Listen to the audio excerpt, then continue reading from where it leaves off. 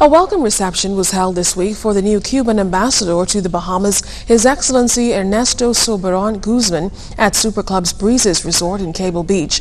Other members of the diplomatic corps attended the reception to welcome the new ambassador to the Bahamas. This year, Cuba and the Bahamas are celebrating 39 years of bilateral relations.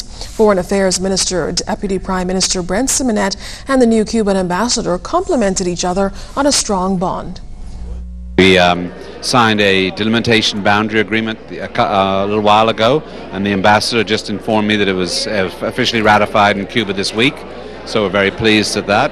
We're looking forward to a number of other issues that we hope to deal with in terms of not only the technical agreement with regard to the two teachers we have here, also some medical issues, and also probably some agricultural assistance too. We have to help one each other, because we are in the same ship, and we have to work together to keep this ship floating, because this is a crucial moment for the humanity, and all of the countries need to help and work together in that moment.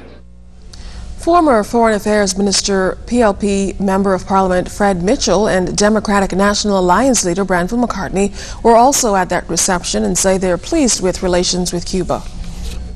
They're our neighbor, and it's good for us to have good relationship and to work beneficially for the people of this region and for our countries and the people of our respective countries. We have a lot to offer each other and work together, so I'm looking forward to the relationship even getting better.